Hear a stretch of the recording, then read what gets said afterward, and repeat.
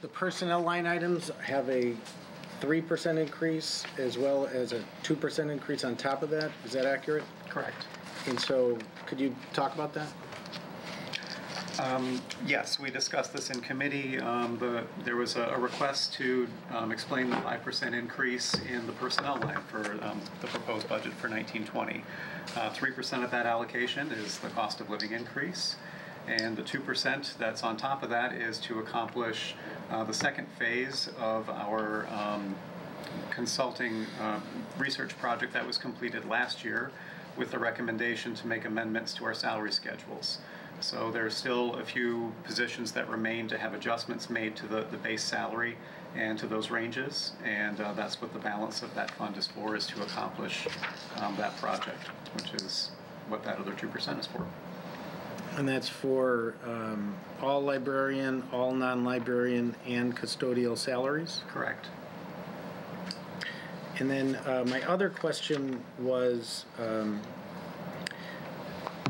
so we used about, as I'm understanding it, in the 17-18 fiscal year budget, we used about 90% or 85% all in of what we budgeted we actually spent. I'm looking at, I think it's called, Stuart was kind enough to give me a copy. Budget versus actual expenses, 17-18, 18-19, and proposed budget 19-20. It's this one. The second to last column. Yeah. Right Yep. here. Mm-hmm. So I recall, excuse me, that I'd asked, like, if we didn't spend our full budget in 17-18 and the 18-19, you said, I think we're on track to spend 100%, or maybe we're on track to a little bit less? Right now, we're at 86.69%. If it was balanced out, it would be at 91.6%. If you're, working with 1 month left. That's right. So then, do we think we'll get to 100% of budget for this fiscal year? We'll get to like 95%? What's your best guess as to where we'll end up? I mean, we budget for 100% of our expenses, so we're trending very close to being 100% of our budget this year. Is that what you said, Lisa? No, I said if we look at through May, Okay. it's at 80. 88.5. Right. And then if we were to balance it out, it's 86.69%, I think, right here. Well, if we were spending the same amount of money every 91.6%. month, we'd be at 91%. Okay. We've actually spent, whatever the figure is, 87, 86.5 right there. in 11 out of the 12 months. Wrong line. There are some expenditures in the month of June This line here. that are disproportionate to the monthly average, Yeah. because some bills come in at the end of the fiscal year. Sure. So that's why the expectation is we'll be above 95%, somewhere between 95 and 100% of the budgeted amount for the current year when we look at 12 months instead of 11 months. So, that's a projection, though. The challenge is always that if you manage carefully, you've budgeted based on what you think you're going to need, but you also look for ways that you don't need to spend every penny. Sure. Unless you need to. And so, it's been common practice to manage so that not every nickel is spent. This year, we're closer to the actual budgeted amount, or expect to be, than we've been in some recent past years. That's partly a product of having reduced the levy the last several years. So, when you reduce the levy year over year several times, you're going to get closer and closer to the budgeted amount, and that's what's occurring. Just on the spend side, just for personnel, if we're at 80-some% now, 11 months in, and we expect to be at the mid-90s, you tell me, like, personnel-wise, what percentage of our budget do you think we're actually going to spend just for personnel for this fiscal year? We're at 88.5 right now, Sure. out of 91% of the year. And I anticipate that we're going to get, pretty close to the high 90s by the time that the end of the fiscal year is in.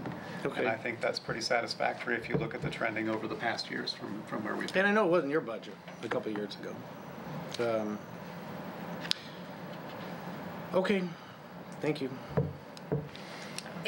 To me, if I may add as an observation, if you're close to the amount that you've budgeted for, that seems like very prudent budgeting. It seems like accurate budgeting to me. If we go over that amount, it would seem like that would be, and that had been a trend, I guess, in the past periods. But it seems like we're budgeting, the board has been budgeting pretty accurately. Would you? I mean, would so you agree? my point was, we've been coming in under budget, and so then we've had a surplus. So this year, I'm trying to get a sense as to how close we come to budget, and if it's 95% or 96 or 90 or whatever it's going to be, right?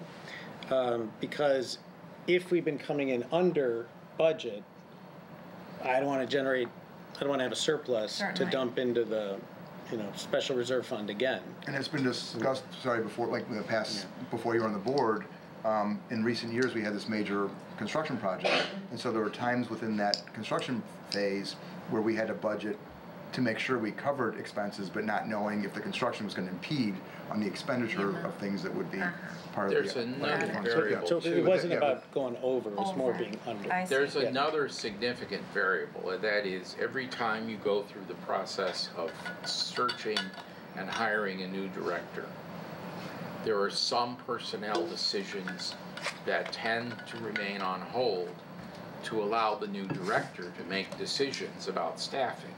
So we had a period of time when Ellen Clark decided to resign as director.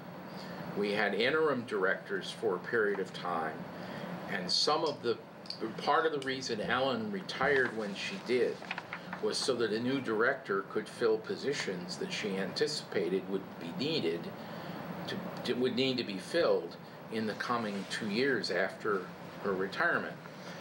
We had the unfortunate experience of hiring a new director who didn't stay long. That repeated the process, and some of the personnel decisions were extended even further. So you budget on the basis of what you think is going to be. I mean, we're budgeting now for next year. When we were in this position 2 years ago, we were also starting a new search because our director had just left. Our new director had just left. She only stayed a year. That tends to cause you to be under budget on personnel because of positions you don't move forward on that you want the person who's running the library for you to have control of. So it tends to, that's one of the major issues that occurs when you have a director search occurring twice in a 3-year period. It tends to push those numbers down a little bit. Because you're not having the cost of a salary. That's just I how see. how it happens when you're in that position. We didn't intend to be in that position. We thought we were hiring a director for long term, and it didn't work out that way.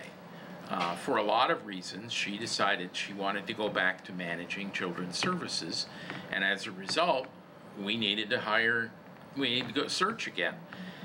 That put everything in personnel somewhat on hold for a period of time. Well, Ron, I'm looking at this year's budget, and we're gonna probably come about 4% under what was budgeted, which I think is fair and prudent. Because if you're at 100%, there's no way There's no to cushion. know. And you don't know who's gonna retire, because the staff tends to be senior. So I think in terms of this year's budget, it's right on. And you're on the committee, and we're on the committee, and we can make sure it continues to be right on, working with the director. Well, last question. and I'd missed the second one for my my daughter's kindergarten graduation, I should say, so I'm sorry I had to miss it.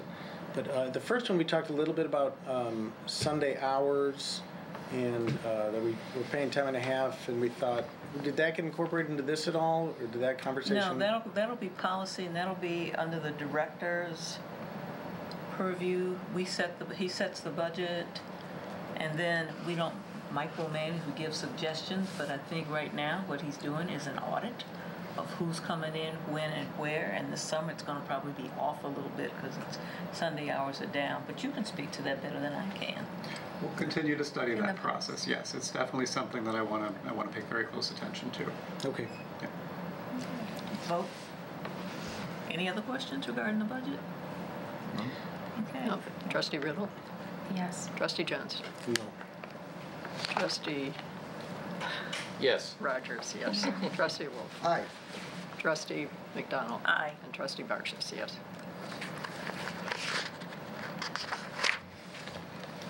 Okay.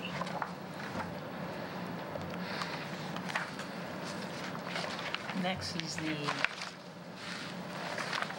resolution amending number 2018-19-201, amending a plan and estimating costs.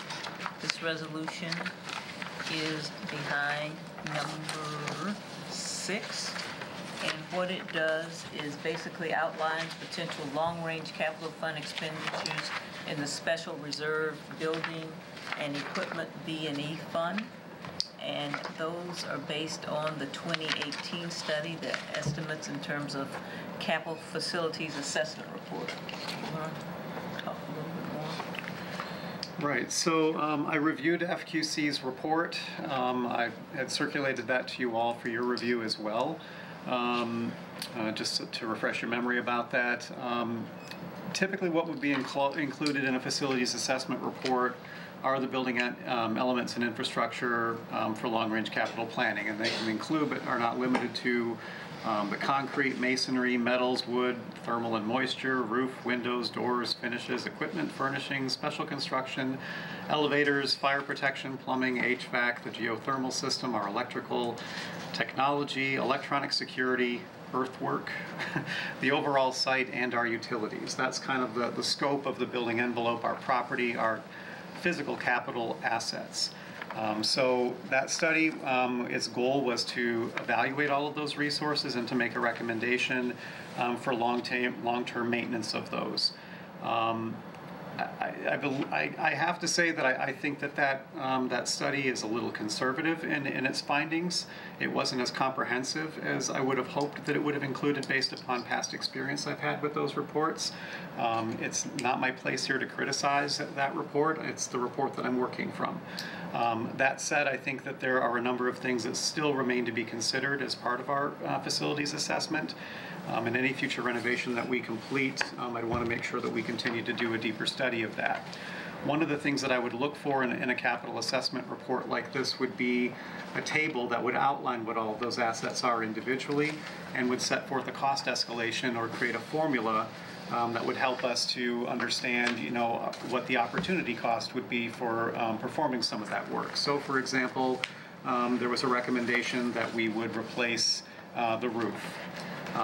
If the roof had recently been replaced, as we discussed earlier this evening, there are 9 roofs that remain to be updated.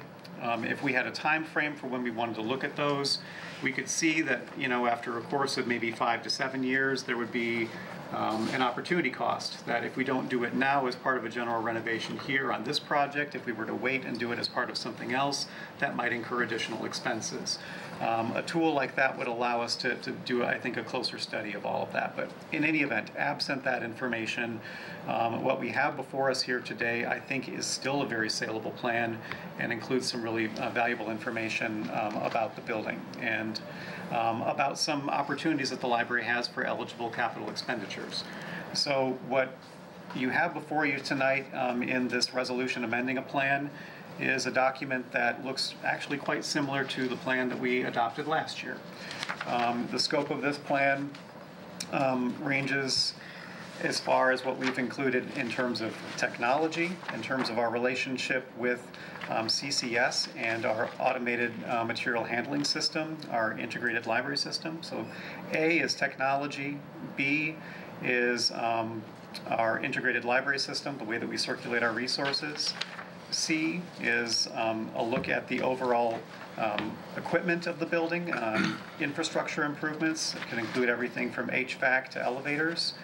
Item D is interior furnishings, including environmental and ergonomic and safety concerns. Item E incorporates concerns related to the building's entrances and exits, as well as parking flow and traffic concerns. Item F includes all of our wayfinding, signage, and communications related matters. Item G includes the exterior, and we've included this item in here again this year because it incorporates the outdoor renovation project that's currently in progress. That bridges fiscal years, so until the audited financials come in at the end of this year, I think it's appropriate that we retain the estimated costs in this project line for item G, and also recognize that while we're making these improvements today, we will have to maintain these resources that we're putting in, and there will be costs